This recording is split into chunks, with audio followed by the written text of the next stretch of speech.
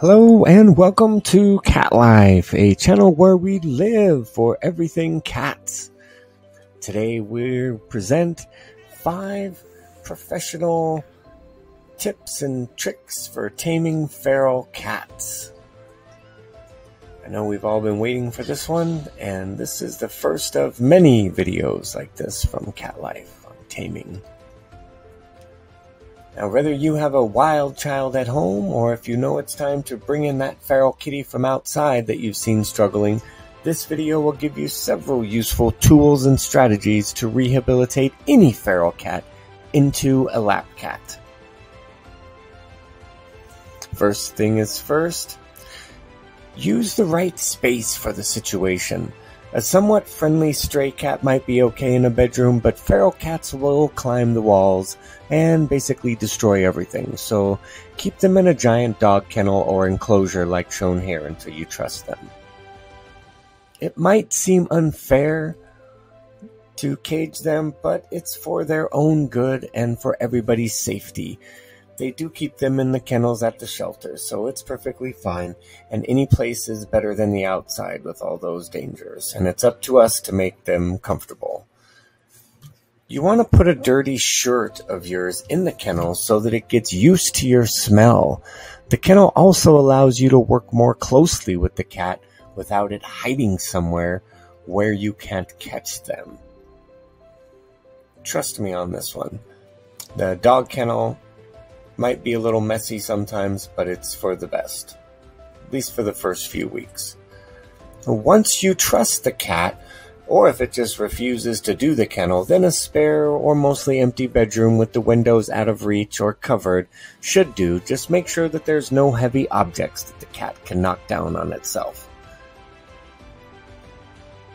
Be sure initially with either options that you give the cat a comfy bed and a hiding place or two, since cats do find comfort in hiding and you want them to come out and come to you when they're ready.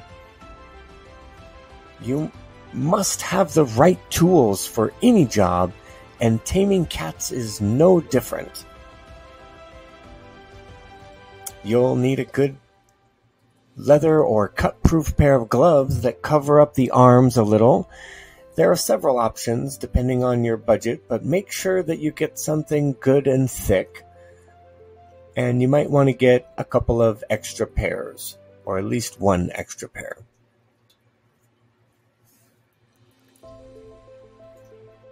You're also going to need something to throw in the fire and pet the cat with besides your hands, so get one of those scrub or back scrubbers at least 16 inches long. The gloves will sometimes scare them, so the back scrubber allows you to remove the gloves, but be careful because cats can strike long distances just like a rattlesnake. Spray the gloves and the scrubber with the calming spray, and then approach the cat slow and low, and remember very little eye contact and slow blinking with the eyes, your eyes.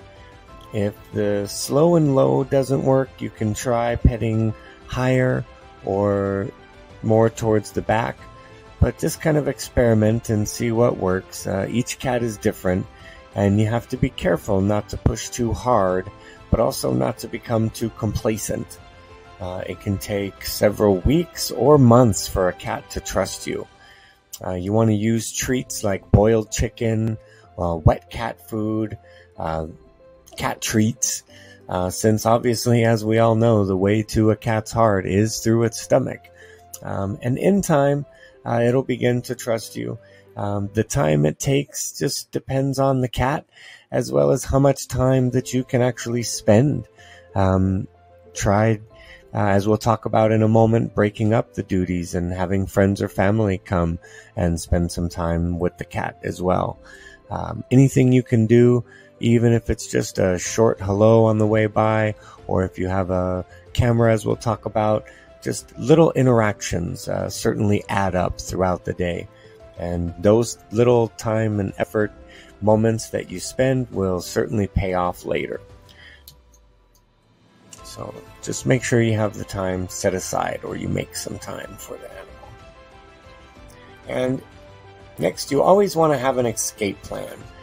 Be ready to duck and dodge, cover your face, or just bail out and run away. Be sure to keep one hand on the kennel door to close it in a hurry if things do go south. Just make sure you're telling the kitty it's a good kitty. Talk nice.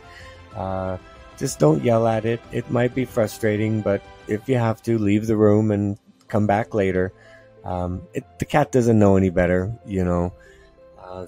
Get some calming spray like the Nature's Miracle or the Jackson Galley Bully Buster, and just spray it everywhere, like the kennel, the dog crate, any blankets, anywhere.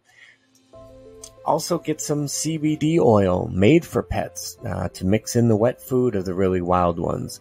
You see instructions on the back of each, but I just use the calming spray and a low dosage of CBD oil to keep them calm. Also get a video camera. You want to monitor them and see what they're doing when you're not around. Get the two-way voice so you can talk to them while you're at work or running errands, or if they need some guidance. You also want to make sure they have plenty of toys. Get a realistic squeaky bird toy and a turbo scratcher. Just something it can learn to play with and beat up. Toys are important, but make sure not to play too rough. And of course, be careful when other cats are around if you're playing with the feral. Also, lots of treats and goodies will be essential tools if you want to make friends with the feral feline. Wet, soft, different kinds, different brands. Next, claw covers and anti-bite devices such as the cat muzzle or the dome head cover. Those are for extreme cases or situations where you've got to treat the cat with medicine or maybe trim the nails. I also use these sometimes when I'm introducing new cats. If one of them has a history of aggression or if I'm just not sure how the cat's going to react. In the coming weeks, we'll be making more videos on socializing cats and taming ferals, and also a video on how to specifically deal with extra wild cats, and more in depth. One thing you want to make sure to do is make sure to make this environment, the new environment at home, as much like the wild as you can, so it's not a complete shock with all the smells and sights and sounds. So I always put lots of fake plants and real plants, cat-safe plants, of course, and just different trees and things in the rescue room. I give all my cats fresh cat grass and fresh catnip regularly throughout the entire year, so they get to taste the outdoors anytime they want. And of course, there's some health benefits that come along with that as well. With the ferals, I do make the litter boxes half litter and a mixture of half dirt and grass shreds and crushed leaves.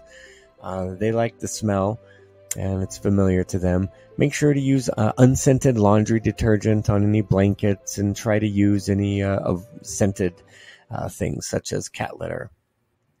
You want to play videos for the cats, such as birds for cats or outdoor sounds when you're not with them.